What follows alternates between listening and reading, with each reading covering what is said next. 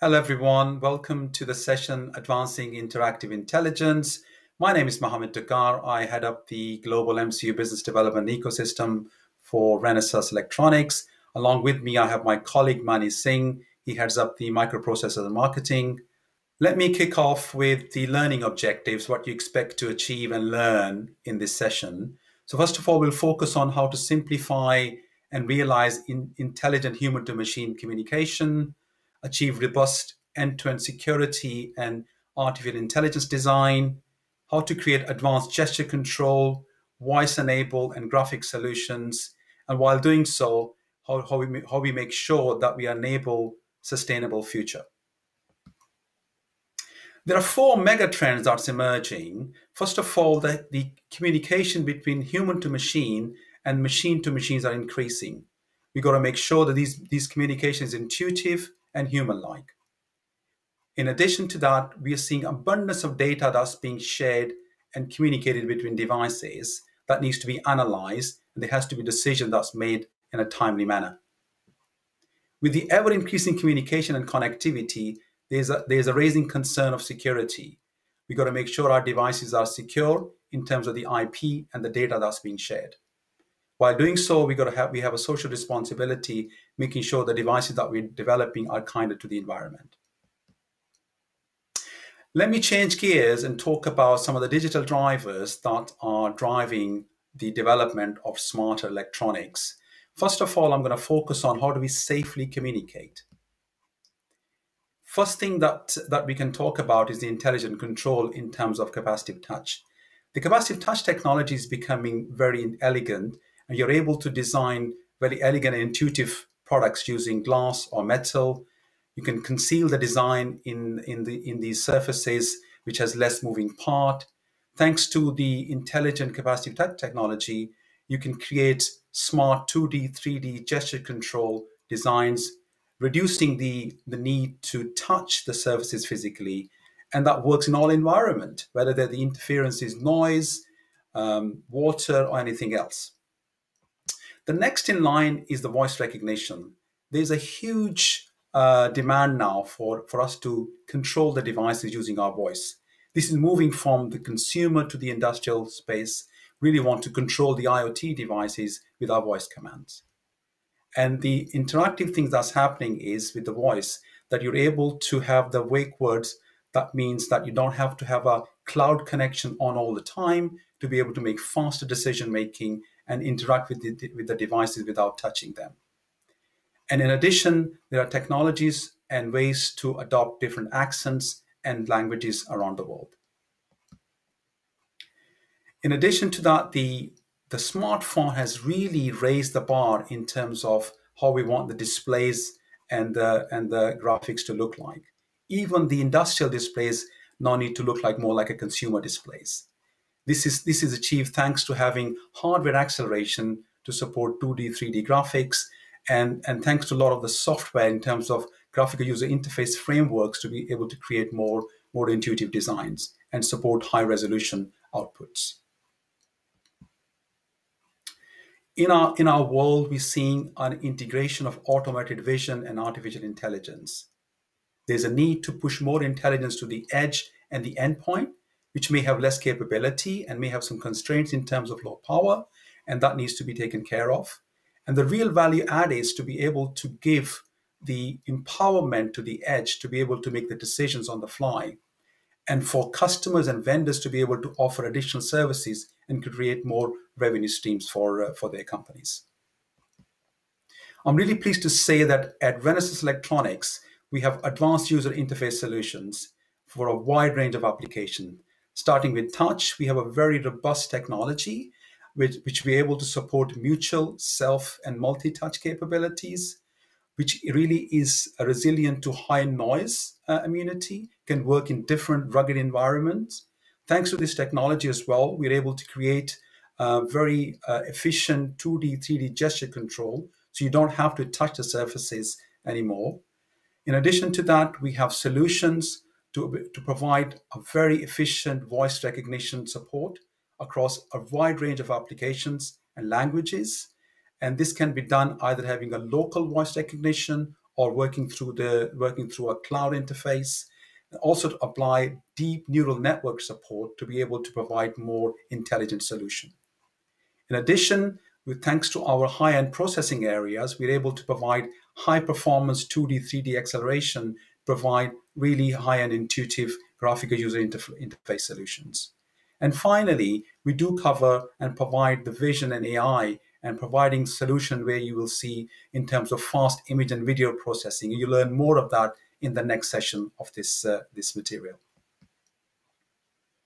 Let me change gear now and talk about our solution, which is based on our RZ processors, which is providing very advanced graphics capability.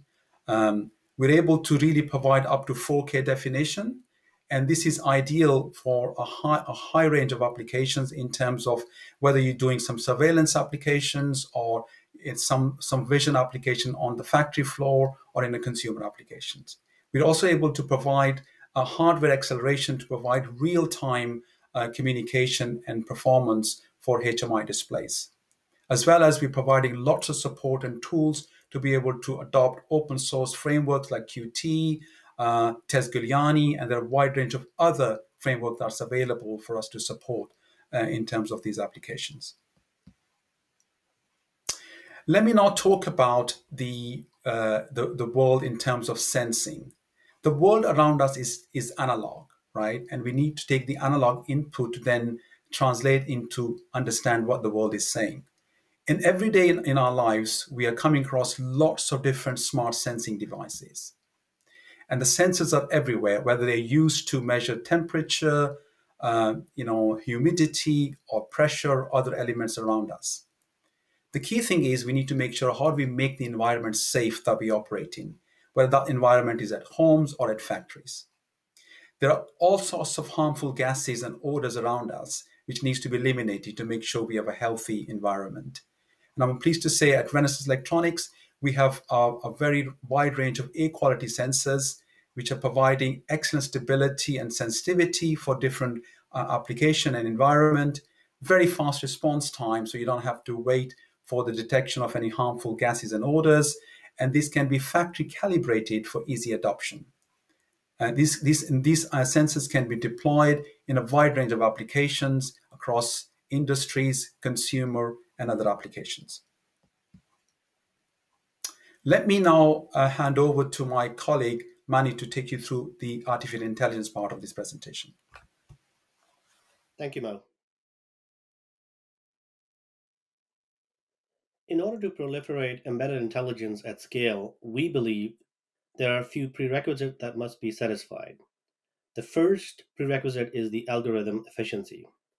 Our approach is to lower the barrier for adoption, that is, to use proven AI framework, automated workflows, and cloud-based machine learning platforms. Next, we improve not only the compute efficiency, but also power efficiency with our proprietary IP built around Drp AI hardware, Drp AI translator tool, and vision AI applications. A side benefit of this algorithm efficiency is that it accelerates the development, shortens the time to market, and reduces the total cost of ownership. Next prerequisite is the embedded AI and machine learning.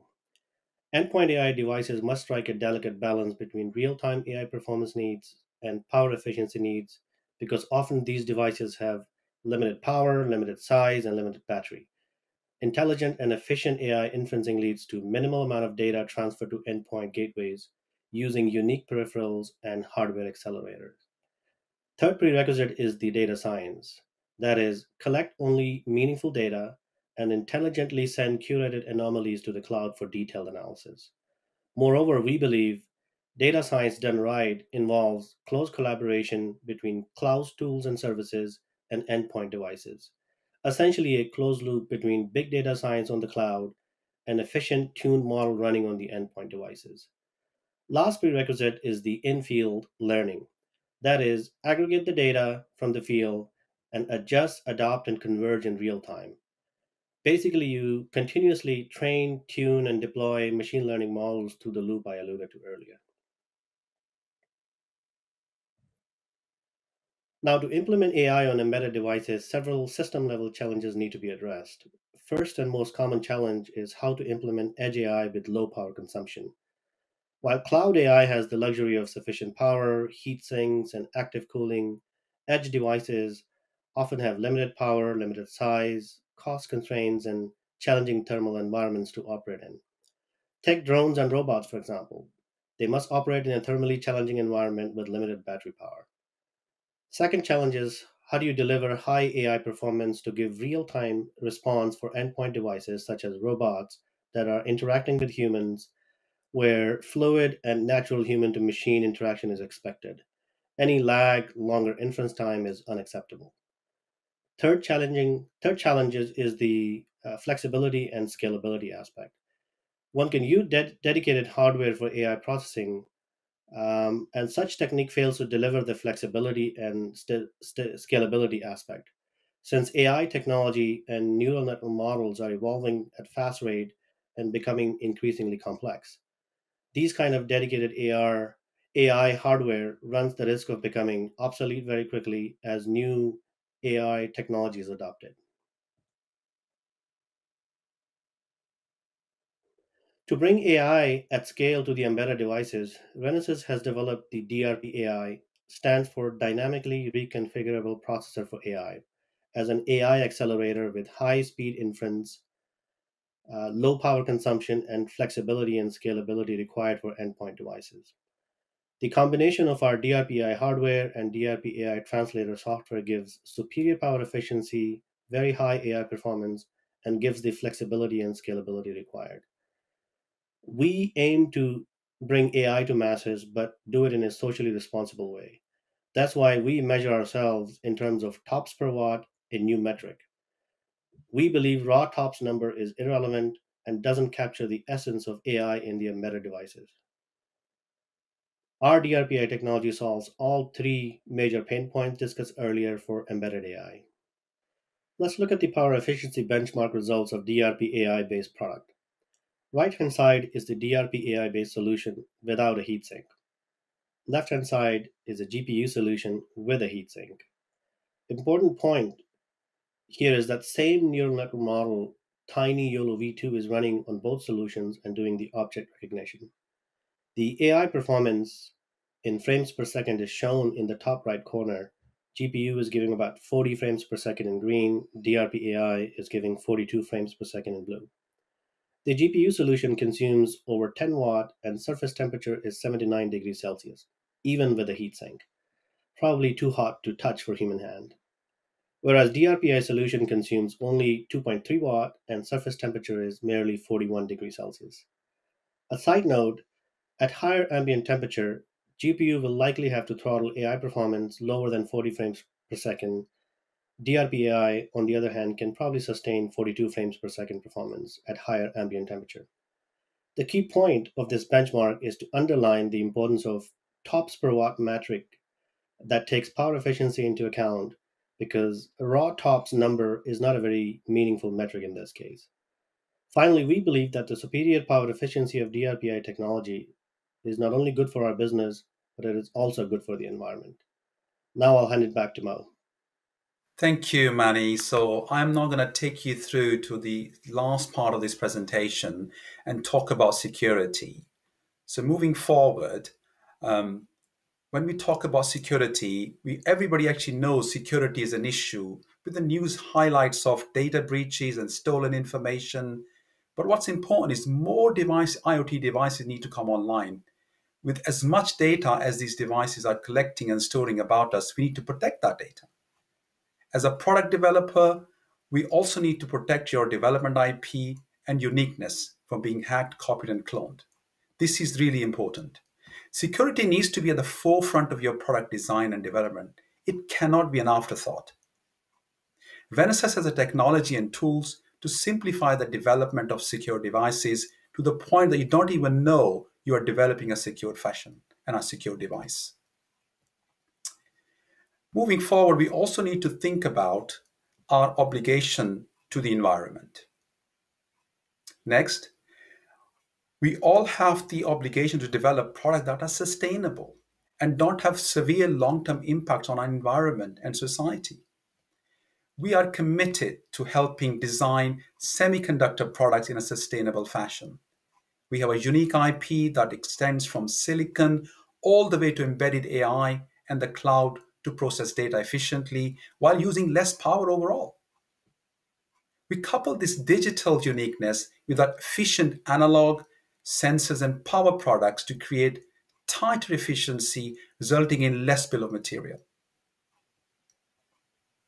While COVID has had profound impact across the world, there's a huge opportunity that awaits us for us to embrace new ways of interacting with digital services and devices. Moving forward, our future is now, and Renesas has a technology as both market and innovation leader in semiconductor to help you develop world-class devices. We have a wide array of semiconductor devices that will create your development of next generation best-in-class devices. We have a microcontrollers, our RA microcontroller, which is a leading ARM product portfolio. We have an RZ, which is a microprocessor. We have an RL78, which is a very low power microcontroller, as well as our proprietary RX portfolio, coupled with a wide range of solutions and services that we offer. Finally, I'd like to invite you to empower your future with Venezuela Electronics. We offer you a wide range of smart embedded electronics devices, whether you're looking for smart sensor or signal conditioning devices or solutions for data movement, or you're looking for analog and mixed signal products, as well as smart microcontroller microprocessors, we have the solution for you. As well as we are able to provide you with the local support so you can design your products quickly and achieve quicker revenue streams. At this stage, let me thank you for your time and attention.